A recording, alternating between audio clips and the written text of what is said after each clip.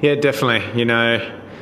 We'd love to have someone other than KL stand up and go with KL. Put a couple of performances on and really sort of hammer it home. Finchy stood up a bit today, but he was doing the team thing, trying to get what he could because it was do or die at that stage. But yeah, it is disappointing that we're not quite getting that consistency with our batting, and I even felt that our bowling probably let off 20 or 30 runs too many today.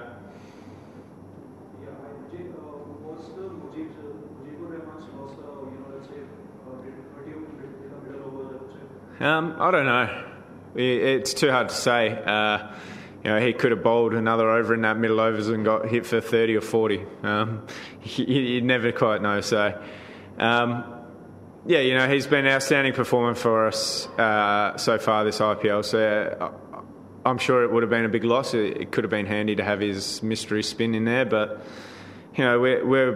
we had 6 bowlers, so it was more than easily covered. So it's just a shame that he got hurt, and hopefully he's okay.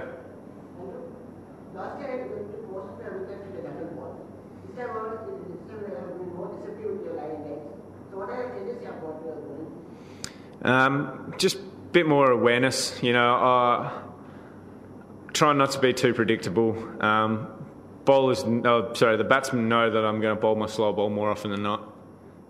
So I have to keep coming up with ways to catch them off guard, whether it be a quicker ball or a wider slower ball or a short slower ball. Just basically not be too predictable and try and keep them guessing as much as they can. As a fast bowler, what is the challenges for you people to bowl in on these wickets and these conditions? It's very important out here. Yeah, it's hot. It's a small ground. It's a good batting wicket. There's not much in the bowler's favour out there. It is tough, but you got to communicate through the team and figure it out. Where to bowl, to what batsman, how to bowl, see what we can do, and we probably didn't execute our skills as good as we would have liked today, and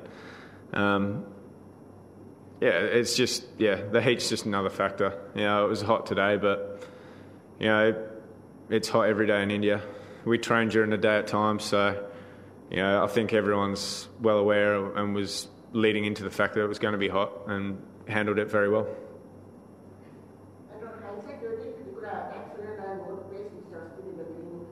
Sorry?